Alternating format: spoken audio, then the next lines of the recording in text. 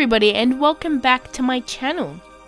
So today I am unofficially joining in with the YouTube Artist Collective theme. If you don't know what the YouTube Artist Collective is, it is a whole group of amazing artists on YouTube. And they have a Facebook page, and basically what happens is that they all collaborate together once every 2 months, I believe. And yeah, the theme is actually voted on by everyone in their Facebook group. So yeah, I will link that down below in case you don't know what that is, and you can go and check it out, and also check out all the other artists as well. So for this month's theme is actually World in a Bottle. And I know I'm not an official member or anything like that. However, when I heard the theme, I was like, wow, that's really awesome, and I just really wanted to join in on the theme because the art sounded really cool. So as you saw, I sketched and inked out the piece on my iPad. I actually used the program Procreate on my iPad Pro, and I used my Apple Pencil to draw that. And yeah, I was thinking of doing a sort of artwork where there is a bottle floating around in space, because it's a world, and obviously there's a little world inside the bottle. But my main objective was that I wanted to have water kind of tipping out of the bottle and like flowing, because I don't know, I just thought that that would look really cool, and I don't know, it was just an aesthetic that I really wanted to try out.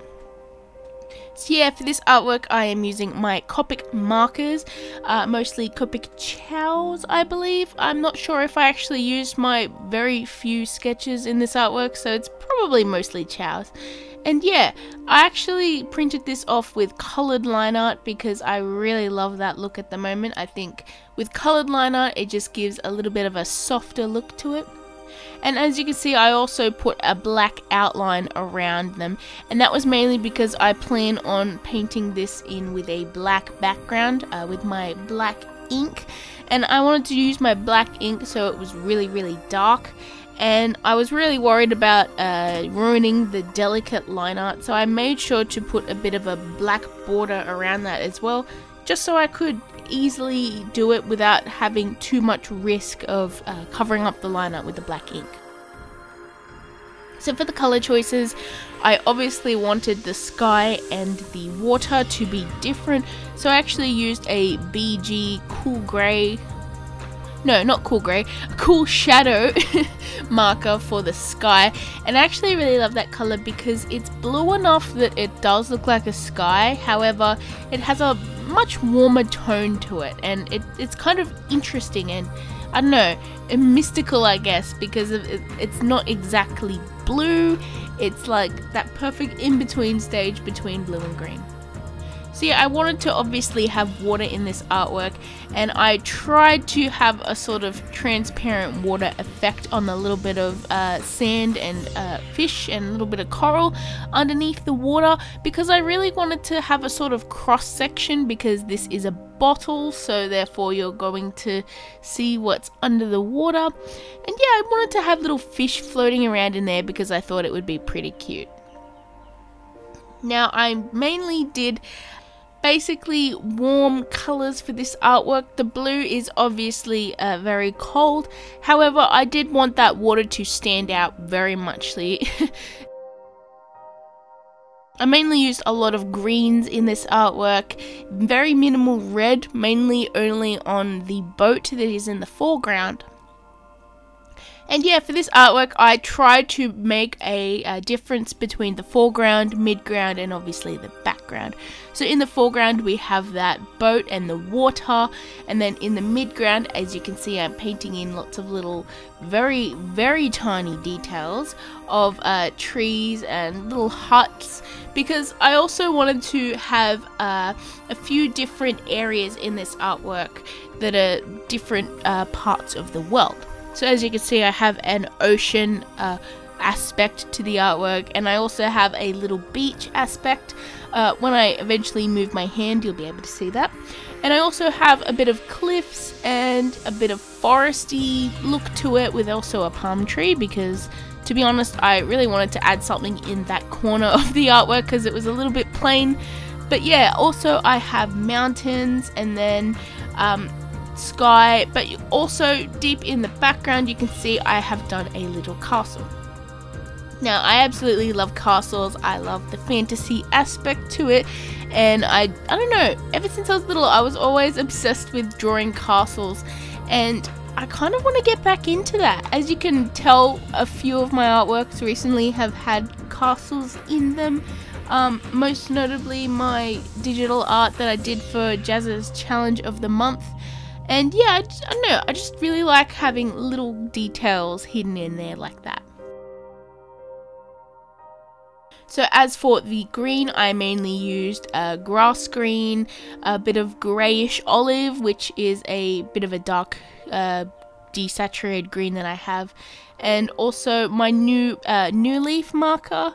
And yeah, for the parts behind the forest where it's sort of darker, I used a bit of forest green and pine tree green, and a little bit of spectrum green for the lighter leaves sticking up. Behind that I have lots of little mountains, and I used mainly my cool greys for that. And then for contrast I added a bit of sand and a bit of I believe it was carob cocoa, with also a little bit of golden yellow over the top for the castle. And then yeah, for the pine tree I used a couple different browns and then some greens as well. Yeah, this artwork is actually pretty interesting. I don't know, I really wanted to get that flowy water that's coming out of the bottle. Now, I know it looks pretty odd because, well, all the water in their world is pouring out, and to be honest, I feel bad for them because what if their water is tipping out and they're gonna run out of water? So I kind of feel mean for drawing that. However, you could probably say that maybe their water is infinite, I don't know. I mainly did that flowing, pouring out water for like an aesthetic, and because it would make an interesting shape. Let's just say magic. That's my excuse for them not running out of water, or the reason water's coming out. Magic. That way they're not dying. Now, after I did all of that, I wanted to add a little bit more into the sky because it felt a little bit boring, so I added some little birds, and actually looks pretty cute. And yeah, I coloured in the sun down in the corner, and I wanted that to have a very warm feel to it. And then obviously a little moon, which is probably floating around the bottle, though you could probably say the bottle is probably floating around the moon, because to be honest, what gravitational pull does a bottle have? I don't know. I don't really look into the science of this drawing. I kind of just decided to draw it because it looked cool, but hey, maybe you guys could decide on that. Now, as for the background, I painted it in using my black waterproof drawing ink, and I also used a bit of contact book. It's mainly book covering contact, but yeah, I used that to mask out the areas which I obviously didn't want the background, because to be honest, I am so messy and I would probably ruin it. However, yeah, it turned out pretty well. Now, as for the stars, I actually ran out of contact, so I used a bit of adhesive vinyl, which is a bit silly. However, it worked alright, but I actually used my hairdryer to dry it, and I guess that made parts of it leak, so the stars don't look very nice right now. However, I went back over that with my brush pen, which is has black ink in it, so therefore I fixed up the stars that way. Now, I wanted some of these stars to obviously look unrealistic. They're like that typical star shape, and I wanted to use my my metallic ink for those. And then other than that, I added some little stars here and there with my white gel pen, just to add a little bit more visual interest. Oh yeah, and after that I basically painted in some little clouds, very tiny clouds, with some white paint, because I thought that the background looked still a little bit boring, and of course I love to paint clouds and things. And yeah, here is the final piece, and I'm actually really happy with this. I think it's very cute.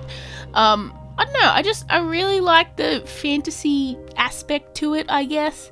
Thank you guys so much for watching. I hope you enjoyed this video. Make sure you hit like and subscribe, and also check out my social media accounts for little updates and all that stuff. Link is in the description below. So yeah, again, thanks, and I will see you in my next video. Bye everyone!